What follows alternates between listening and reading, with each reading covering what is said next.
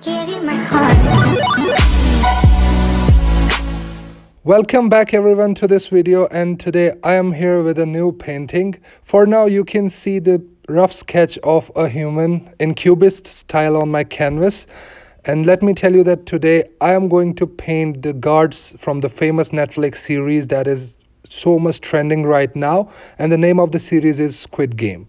You just saw this red color that is going to be used to paint the dress of this guard and these flat brushes, and apart from these flat brushes I'm going to use this one liner brush that I got with this set of poster colors, and these poster colors are very good. I'm using them for the first time and my palette is dirty right now, that's why I'm making this cardboard my palette.